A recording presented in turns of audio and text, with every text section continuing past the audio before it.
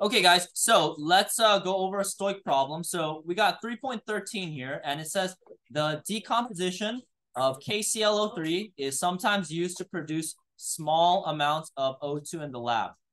Okay, how many grams of O2 can be prepared from 4.5 grams of KClO3? So like I said last time with my example with meth and stuff like that, the point of stoichiometry is to figure out how much of one chemical you can make given a certain amount of another chemical. So what we always want to do is when you start stoichiometry, you just want to identify what your starting value is and what compound you want to end up with, okay? So on your papers, I just want you guys to write down, obviously the number 13, and I want you guys to just identify the chemical that you're starting with in this problem and the chemical that you want to end up with. Okay, so take about 30 seconds to figure that out. Okay, using the info here, just figure out what chemical you're starting with and what chemical you're looking for. Okay? Yeah. Raise your hand, sir. Yeah. Yeah, so we are going to start. We are going to be starting with KClO3 because it says we are going to be using 4.5 grams of KClO3. Okay, can someone raise their hand and tell me what we're trying to make? Yeah. Yeah, alcohol. We are trying to find grams of alcohol. Okay. All right. So yeah, basically what we're trying to do in this problem is hypothetically, if we're in a lab, we're trying to start off with 4.5 grams of KClO3, and we're trying to figure out, hey, how much oxygen can we make using this amount of starting compound? Does that make sense, guys? Yeah. Okay, so that's what we're looking for.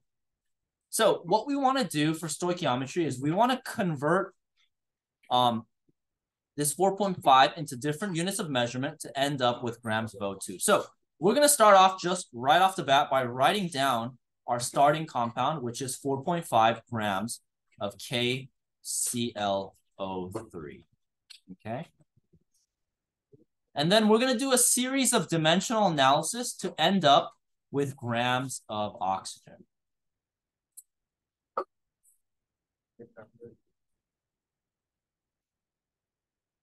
All right, now, before we do that, I want you guys to take a look at the chemical equation. Is it balanced?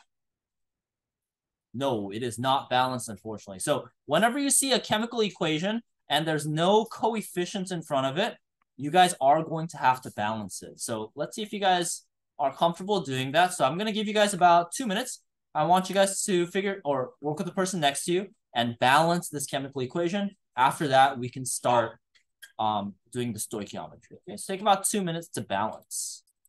Okay, but for the coefficients, you should get 2, 2, and 3. Everybody got that? Yeah, great job, guys. Okay, so after you balance, the next thing that you want to do is, I always recommend finding the molar masses of the chemical you start with and the chemical you end with. So if you guys notice, we start with KClO3 and O2, right? So what I want you guys to do now is take about a minute to find the molar mass of each of those, okay? Find the molar mass of KClO3 and for O2. So take about a minute to do that. We'll double check, and then we can finally start our actual stoichiometry. All right, so let's find the molar mass for these compounds. So is it okay if I just give the molar mass to you guys? Okay, let's go through them just so we don't have to, if you still need help finding molar mass, please let me know so I can help you out. For KClO3, you should get 122.55 grams per mole. Okay, and then for O2, it's going to be 32 grams per mole. Okay. Everybody good with that? Okay. And again, all you got to do is just go to the periodic table and add up the molar masses for each element. Okay.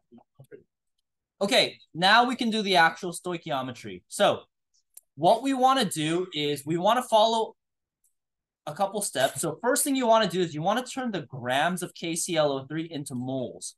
And so what we're going to do is we're going to set up a quick fraction. And then we're going to get rid of grams of KClO3 by putting it on the bottom. And then we're going to turn it into moles of KClO3 by putting that on the top. Okay, so that's the first thing that you want to do. Okay. And if you have another, way of setting this up that makes sense to you, you can do it your way. I'm just showing you the way that I was taught, and I think most people do it. Okay, so this first fraction, if you guys notice, there's grams and moles on the same fraction, right? And so we're going to get the numbers for this fraction from the molar mass, which we just found. So we're going to take the molar mass of KClO3. So if you take a look at the fraction, where should I put the 122, the top or the bottom? Yeah, you want to put it on the bottom because that's where grams is. Okay, the molar mass always goes next to the grams, and it's per mole, so it'll be 1 mole on the top. Okay, and the reason why we do that is so that we can cancel out the grams of KClO3. All right. Bless you. All right. So we got rid of grams of KClO3, but we're not there yet, right? We need to get it to grams of O2. So we're going to set up another fraction. And this time we're going to convert moles of KClO3. And we're going to turn it into the moles of the chemical we're looking for. So moles of O2. And this fraction has moles and moles. And if you guys remember, a chemical equation is just the ratio of each compound you need in a reaction. So we're going to get the numbers for the second fraction from the balanced equation.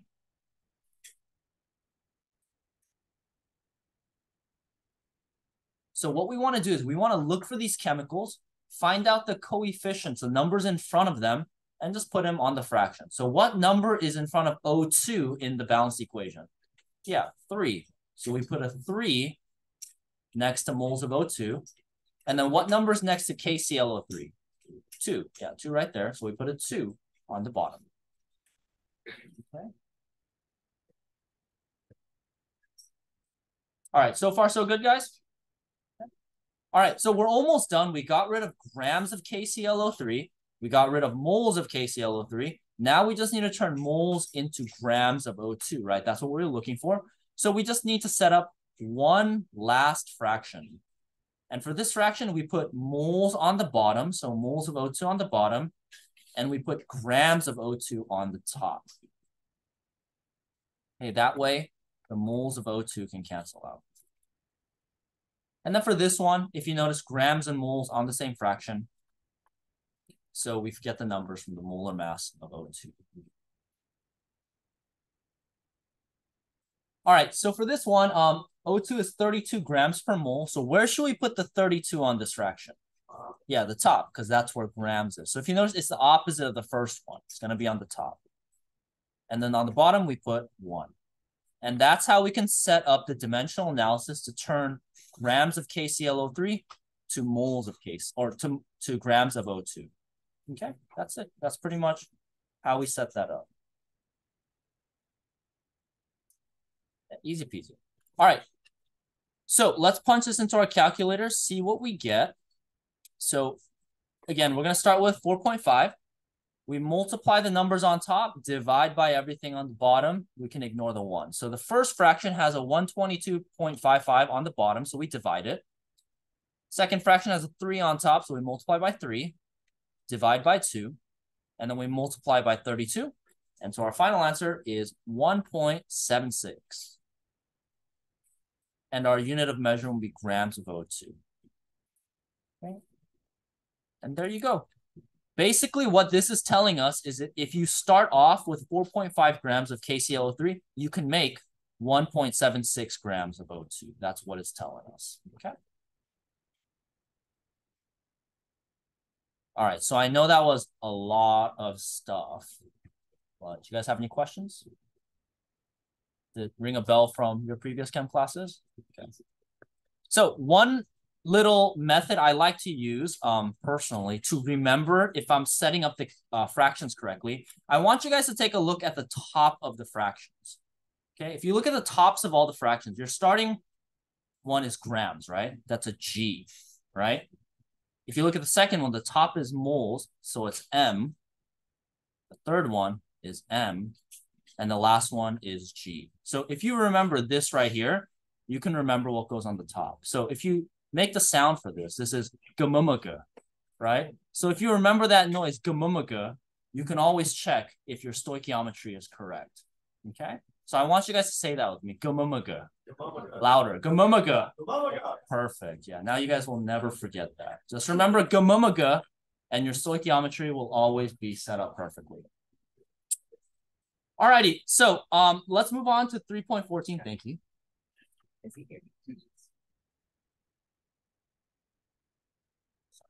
Trying to figure everybody out. No, he's not in this one. Not in it. Yeah. Okay. Hi. Are you here for AP Chemistry? No. Wrong class now. I wish. I'm kidding. Dude, I did so bad at chemistry. All right, so for 3.14, let me scroll down a little. Okay, it says solid lithium hydroxide is used in space vessels to remove CO2 exhaled by astronauts. So I'm going to stop right there, and let me just write the chemical equations, okay? So lithium hydroxide is made up of, obviously, lithium and hydroxide, right? We just need to make sure this ionic compound is balanced. So what's the MCI for lithium? +1. And what about hydroxide? -1, okay? Hydroxide should be the easiest one for you guys to remember because it's me. It's O, and I'm a little negative, so minus.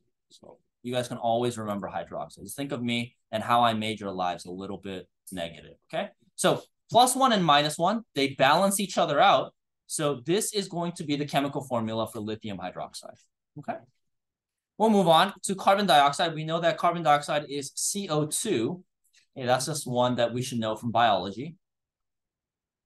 And then we'll move on to the second sentence. It says the hydroxide reacts with the carbon dioxide. So we can write down that the hydroxide, okay, so lithium hydroxide reacts with CO2. So if something reacts with something, it's the same thing as plus. Okay. And then it's going to form solid lithium carbonate and water. Okay, so I'll give you guys the chemical formula for water, H2O. Okay, see if you guys can write the chemical formula for the last product, lithium carbonate. Okay, I'll give you guys like 30 seconds to do that, and then after that, I'll show you guys the formula for lithium carbonate, and then I'll have you guys start the balancing and the stoichiometry. Okay, so take a second to find the formula for lithium carbonate. Okay, so for lithium, we said the MCI was +1. Okay, hopefully you found carbonate, CO3 2-. Okay, so hey, I'll see you. So how many lithiums do we need to balance out the carbonate? 2. So your formula for lithium carbonate should be Li2CO3. See, he told you. Yes. Yeah, you can do that too. Yeah. So again, whatever method works best for you, you can use that to find the formula. Okay, so now that we have the chemical formula, you can do all the stoichiometry. So I'll give you guys about 5 minutes. I'll give you a lot of time this time to balance the equation, find the molar masses, do the dimensional analysis, and get your final answer. Okay, so take some time to practice this. I'm going to be going a little slower this lecture just so you guys have time to really practice the stoich because it is really important for chem, and then we'll go over it together. I'll be right back. Going over it. Okay, so I gave you the coefficient for the balancing, so it should be 2 in front of LiOH.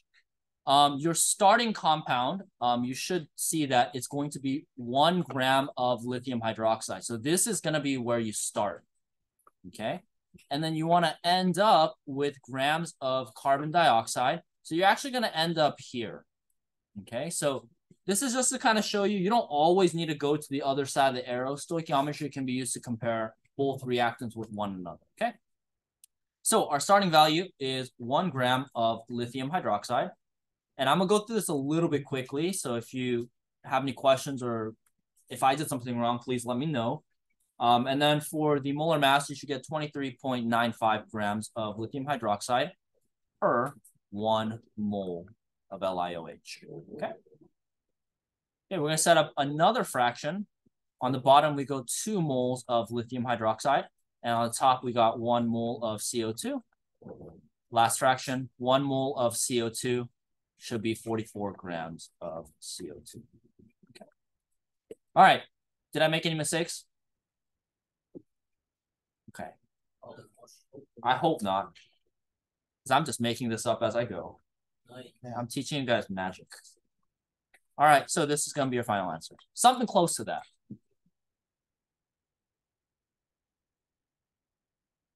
What's our first slide, by the way? Not for a while. Okay. Magnesium hydroxide, yeah. Or magnesium oxide, yeah.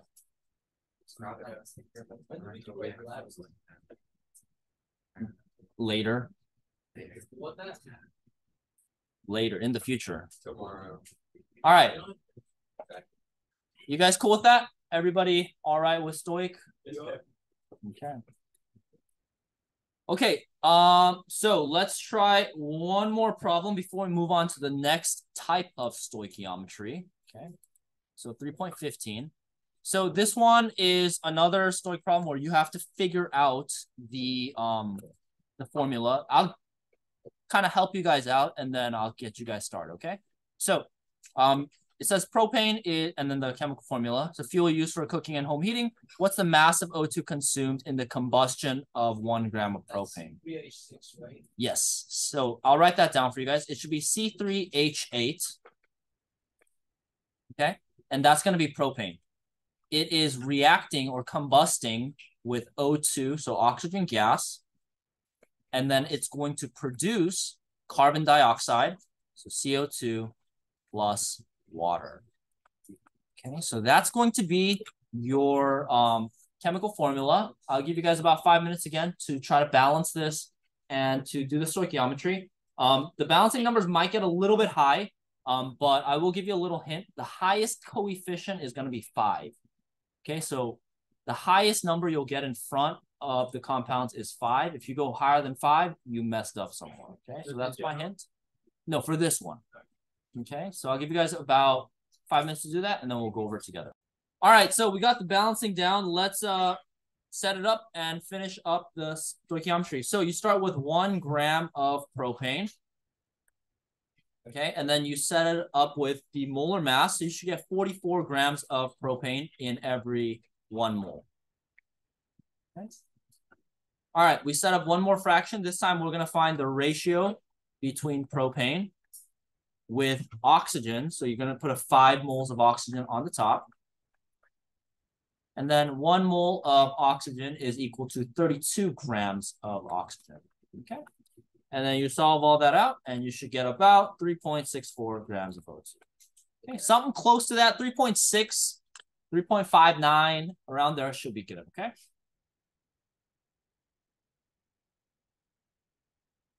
Any questions on this? Do you ever do the Mr. Moles neighborhood thing? Yeah. No, never heard of it. We had this thing last year where like you were looking at Mr. Moles neighborhood, you were like on like. Sorry, what's that, Bisa?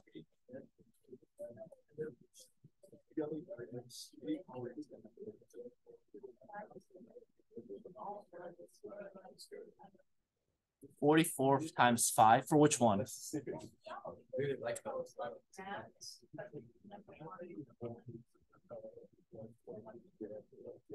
For the molar mass. Wait, guys, can you be quiet for real quick? Hey, be quiet real quick. Sorry. Yes, that's correct. Yeah.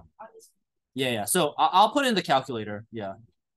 So you start with your starting value of 1 because 1's the thing on the left, right? 44 is on the bottom, so 1 divided by 44. Multiply that by 5, and then by 32, and that's how you get that value. Okay. All right. Any other questions? I just want to make sure that we're all on the same page because stoichiometry is very important to chemistry. At a certain point, like maybe in the middle of the year, I'm just gonna assume that it's like natural for you guys to get this. And so I won't be going over every step with the stoic. It's just going to be assumed that you're comfortable doing it. Okay. All right. So let's move on to the next type of stoichiometry. So stoichiometry is nice and easy when you only need to work with one number. Okay. But unfortunately, life is not that simple. Okay. So we're going to be talking about something called limiting reactants, or you might hear it as limiting reagents. So write that term down, limiting reactant, or you can write limiting reagent. Just know that they're the same thing. And I'll explain what that is in just a second.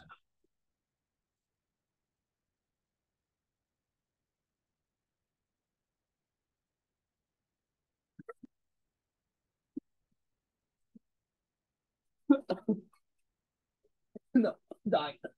Drink some water. That's what I did. Sorry. All right, so limiting reagents. So limiting reagents is basically a term that we use to talk about the chemical that limits a reaction. Another way to think about it is which chemical runs out first. Okay, so I'm going to give a quick example to explain what that is. Okay, so let's say, for example, that we are making, I don't know, we're making some sandwiches. Okay, I'm going to make a sandwich. Okay, so when we make a sandwich, how many pieces of bread do we need? Two. Okay. Shut up. Hey, you need 2 pieces of bread. Okay. I don't know how they do it in Switzerland, but here in America, we use 2 pieces of bread, and that's the right way to do it. Okay. All right. You got 2 pieces of bread. Huh? Okay. And then let's say that we use 1 piece of ham. Okay. We're making a ham sandwich. Okay. And then that's going to make 1 sandwich. It might be a little bit dry because we're not putting any mayo or anything like that, but just go with me, okay? Before you guys start criticizing my cooking, okay? 2 bread, 1 ham makes 1 sandwich, okay? Everybody good with that? Yeah. Okay. So let's say that you go to the store and then you buy a loaf of bread and the Why do you assume I steal a loaf of bread? Do I look poor? That's what I would. Oh, okay. So yeah, I should have picked a different career, guys. Could have been playing professional StarCraft or something. Okay, so let's say you go to the store and you buy a loaf of bread and it comes with 10 pieces of bread, okay? Hey, I don't have a lot of money. I can't buy the big loaves, okay? All right. So let's say I go to the store and I get 10 pieces of bread and I buy a pack of ham and it comes with 7 pieces of ham, okay? Oh my God, I'm gonna kill you guys on that FRQs, this unit. That's the point of limiting reagents. Okay. So you got tell Miss Cavalier I quit today. Okay, so let's say this is your starting amount, okay? How many sandwiches can you actually make? 5. You can only make 5 sandwiches. Why can you only make 5 sandwiches? Yeah, you're gonna run out of bread. You're gonna run out of bread, right? Because every time you use 2 pieces of bread and 1 piece of ham, you're gonna end up with a sandwich. You're gonna run out of the bread, and how many pieces of ham will you have left over? 2. Okay, does that make sense? So you run out of one of the ingredients first, and we call the one that runs out first, we call that the limiting reagent. Okay, and the thing that we have left over, we call that the excess. Okay, so just like how you can run out of bread if you're like Mr. O and you can't afford a bigger piece of bread, right? Same thing with chemicals. When you're running a reaction, you might run out of one of the reactants before the other one. Okay, so whatever runs out first is what we call the limiting reagent. Okay, and that's what we'll be learning how to calculate now. Okay, but does that make sense? The concept? It's basically what you run out of first. Okay, so let's apply that in a problem. Fortunately for us, just because it's called limiting reagents, it doesn't really change anything, okay? The stoichiometry is going to be exactly the same. So let's take a look at 3.16 and let's kind of dissect the problem. Okay, it says that suppose 20 grams of CH4, so I'm going to just jot that down. It's going to be 20 grams of CH4. It reacts with 40 grams of O2. And then the question is asking how many grams of water will be produced. So we're looking for how many grams of water is produced. All right, now before we do anything, we need to balance the equation. So I'm going to give you guys about 2 minutes, see if you guys can balance this. This one's a relatively easy one. So take 2 minutes to balance this equation, and then I'll go over how to set up the stoichiometry for this, okay? All right, so again, 2 in front of oxygen, 2 in front of water. So this is what we're starting with. We got our reaction.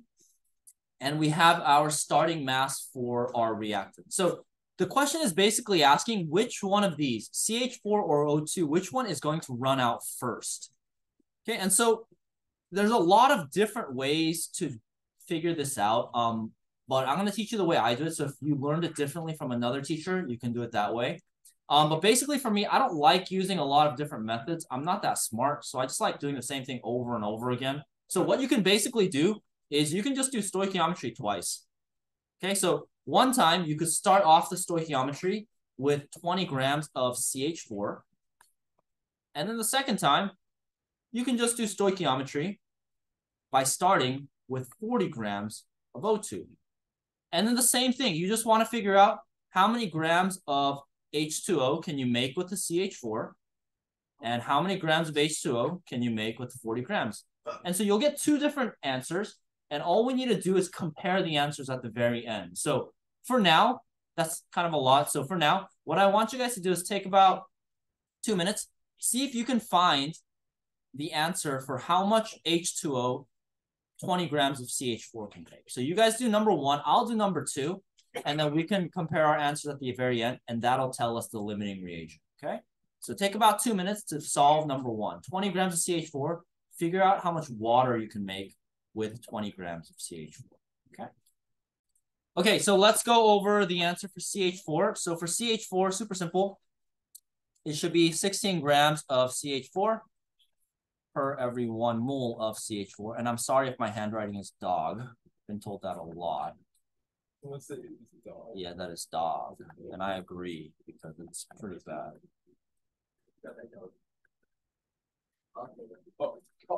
What? Why do I have dog in me? Is it because I'm Asian? No, that's not what I Is it because I'm Asian? Huh? Is that what you're trying to say? Dang, this is being recorded too. I got you. Okay. All right. Anyway, you should have got 45 grams of H2O. Good. Okay. So if you guys notice, you have two different answers, right? Let me just talk about what these numbers mean. Okay. The first one right here is basically saying if you have 20 grams of CH4, you can make 45 grams of H2O. Okay. And the second calculation is saying if you have 40 grams of O2, you can make 22.5 grams of H2O. Now, we have two different values, so we need to pick which one is correct, okay? And the answer is always going to be the smaller one, okay? You will always make the smaller amounts of your compound. And so let's think back to the sandwich example, right? When we ran out of the bread, that means we can make a fewer number of sandwiches. So if we had 10 bread, we can make 5 sandwiches, right? But if we have 7 pieces of ham, we could hypothetically make 7 sandwiches, right? But we picked the smaller one because we're going to run out of that compound first. So you always pick the smaller number. So the answer will be we make 22.5 grams of H2O, and the limiting reagent is going to be O2. And CH4 will be your excess. You're going to run out of O2, and so you will not be able to make 45 grams because you're going to run out of one of the starting materials. Yeah. Can you do the same thing with CO2? Yeah, you could have done it as well with that. But I mean, the question is asking how many grams of water will produce. Oh, yeah. But yeah, so technically, if it's just asking for limiting reagent, you can pick either one. Yeah, good question. All right. Any other questions? I know this is kind of a weird topic or weird concept, but basically just remember, whatever you run out of first is your limiting reagent, and the smaller amount is going to be the product that you actually end up making. Okay. All right, so let's take a quick break. If you need to run to the restroom, we'll take a 5-minute break. You can, and then we will go do some more problems with this. Okay, so I have the answer up there. So you guys get two different values for NH3. Now, which one is the correct value? N2. Yes, thank you. N2 is the limiting reagent because it makes a smaller value, which means we actually end up making 3.64 grams of NH3. Yes.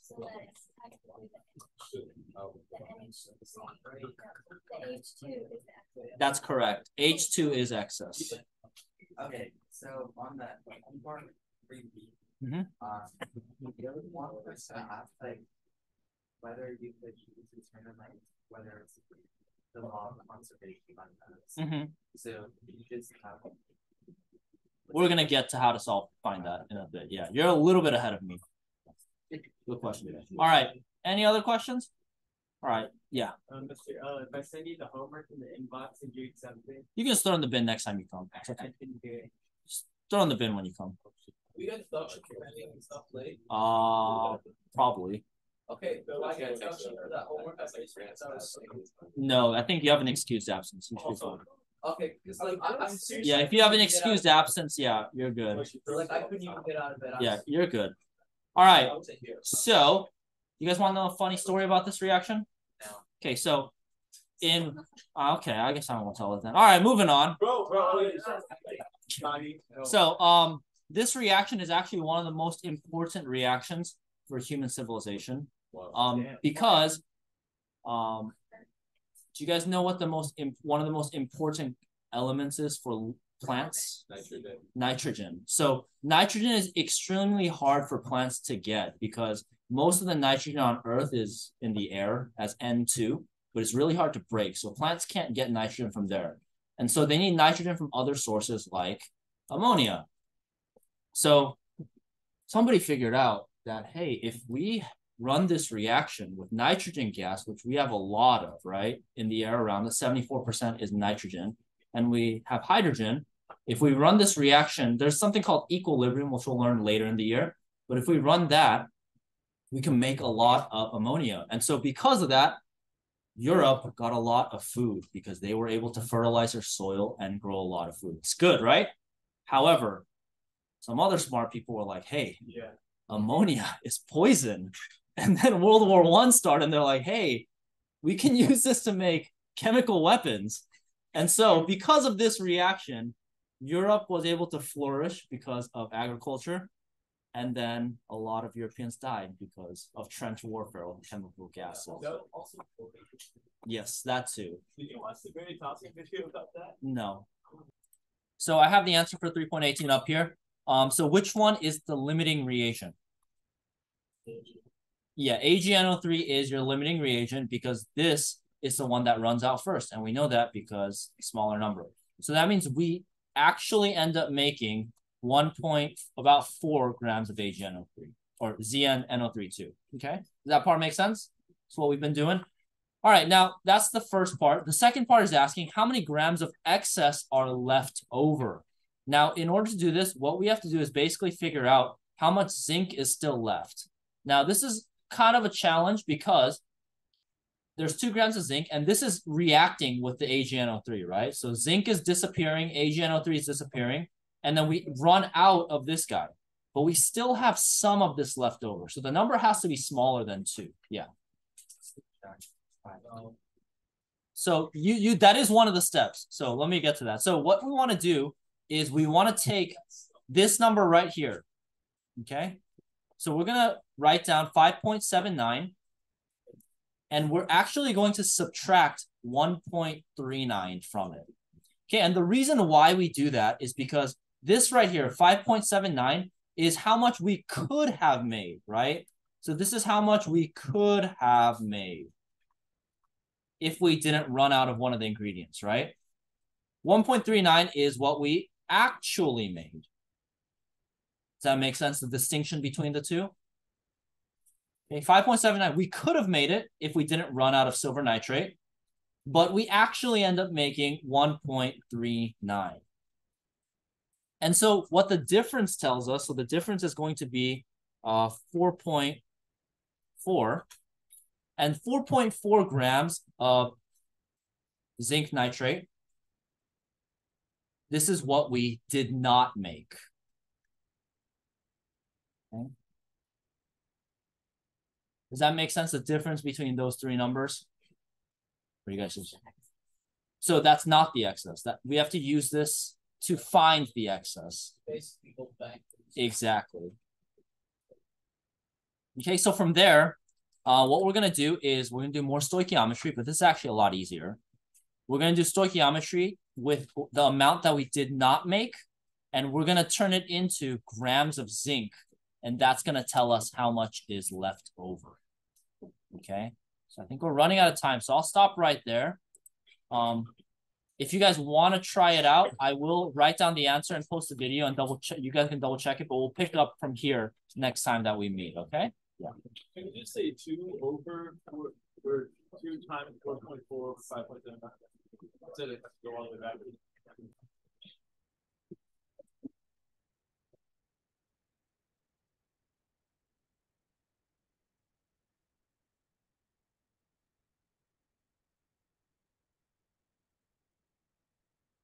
Hmm.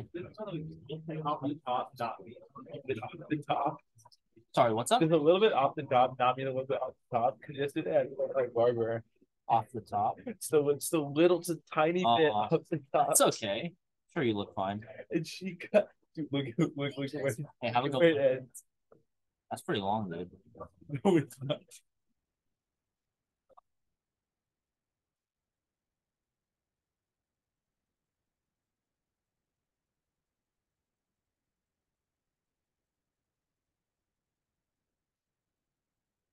Have a good day. Hey, have a good one.